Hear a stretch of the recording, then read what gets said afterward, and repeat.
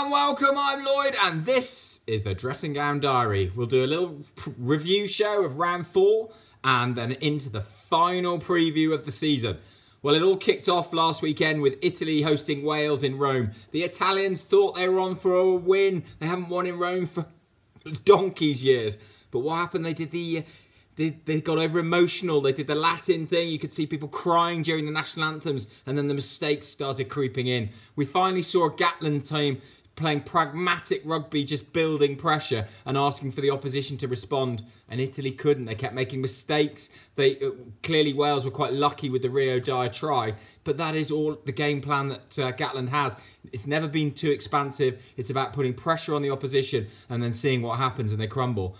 It was a bonus point win despite the nervous end from Wales. It's the first time they've scored 4 tries. But also it showed the basics started to come through. The basics of rugby is run onto the ball at pace. Don't take it standing still. Reece Webb started moving the ball considerably quicker, and it had runners coming through at different angles and lines, which creates confusion for the defence. There was also an amazing tackle on the line by Owen Williams, holding up Brex over the line, reminiscent of Anton Dupont holding up Mac Hansen in the previous rounds.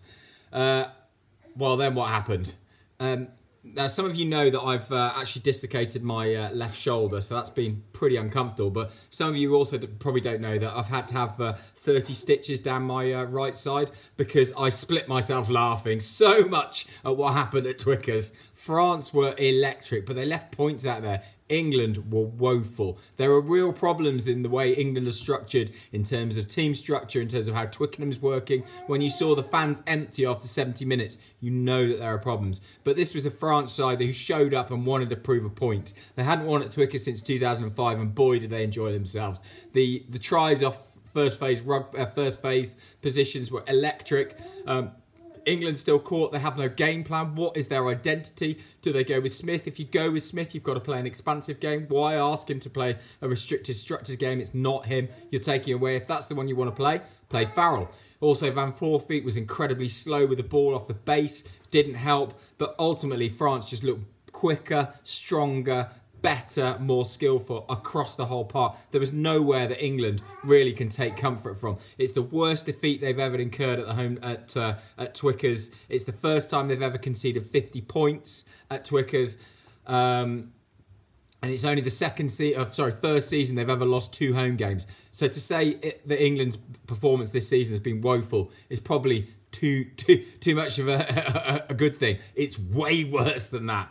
We'll move on to the final game of the weekend. Saw Scotland host Ireland as Scotland pushed for the Triple Crown. Unfortunately, after a very, very tight first half, it was a bit like chess. Both teams going full throttle at it. I think ultimately Ireland then realised that they had the upper hand. Scotland were just a bit concerned that they didn't have enough gas, and that just showed through. And Ireland then showed enough quality to get over the line. Interesting position on Dwayne van der Merwe.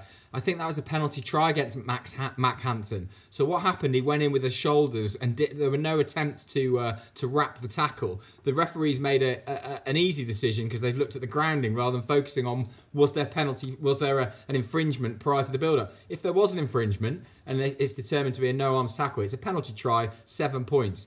In the event that the conversion was missed, so it was only 5, but also Dwayne van der Merwe would be yellow-carded. I don't know why referees aren't tighter on this. Liam Williams and Josh Adams frequently do it. You can see them go in with no-arm tackles. I know it's try-saving stuff, but still the rules are the rules. Either you have all of them or none of them.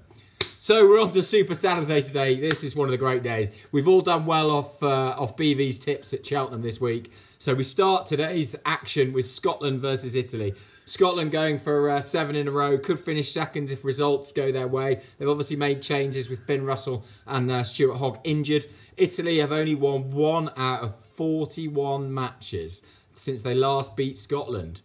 Can they find a way? I think this will be a bit tighter than perhaps people had thought about.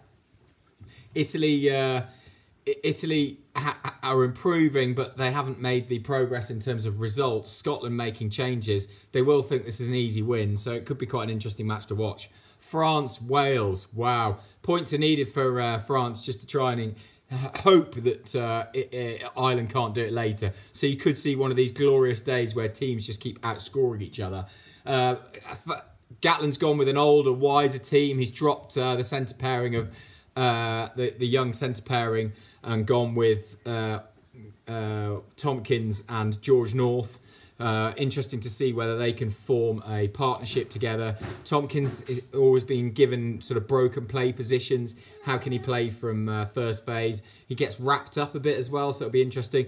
But the big news of this game is Faletau, Toby Faletau. What a servant he's been to Welsh rugby and the British Lions, making his 100th cap on the day. He's one of these players that's just solid. He's always an 8 out of 10. Sometimes you don't even hear him. You don't know what's going on. But when he gets the ball, he always gets across the gain line. Always makes it difficult for defences. You know, few will forget the try he scored in New Zealand in the corner, where he had quite a bit to do in the outside channel in the second test and the Lions' last tour in New Zealand. Brilliant player and great servant. So it'll be excellent to see him achieve his 100th cap. The final game of the weekend sees Ireland pushing for the Grand Slam. It's Paddy's weekend. Ireland have dominated Cheltenham. This is a big pressure game for Ireland. They've never won the Grand Slam at home. This will be the 4th Grand Slam if they do convert. But this is like a knockout World Cup game. Of course, Ireland have never won one of those either. Can they get up? Can they cope with the emotion? Can they cope with the pressure of the situation? They are playing a wounded England. If England can't front up, where do they go from there? Ireland have obviously got Sexton.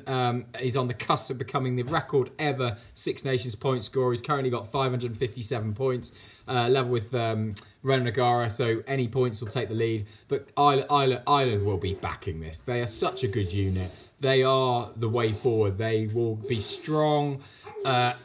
They just know what they're doing. That as a whole setup, every single player knows how they fit into the organisation. England have obviously made further changes. Farrell back in.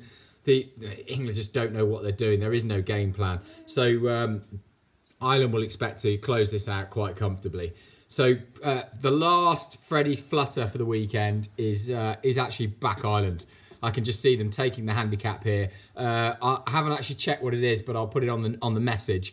But it doesn't matter. They're just they're gonna win, and they will do more than the handicap. So back Ireland, ladies and gents. Enjoy the 6 hours of rugby that are coming our way today. Have a great time. Catch ya.